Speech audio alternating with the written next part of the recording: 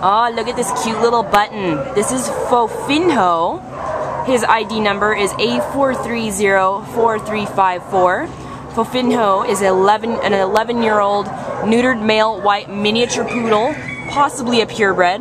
Came to the Baldwin Park Animal Care Center as an owner's surrender on November 28th. There was no reason given, but his previous owner did tell us that Fofihno is good with small kids, is housebroken, and walks well on leash as well. So that's some helpful information for rehoming him.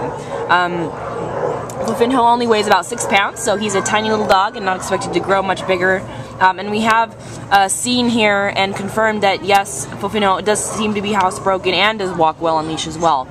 He's also kenneled with other dogs and has gotten along very well with them too. And on top of that, Fofihno is friendly and affectionate with everybody he's met and with other dogs around on leash as well. So he's really a well-rounded dog who seems to know his stuff. Very friendly and socialized.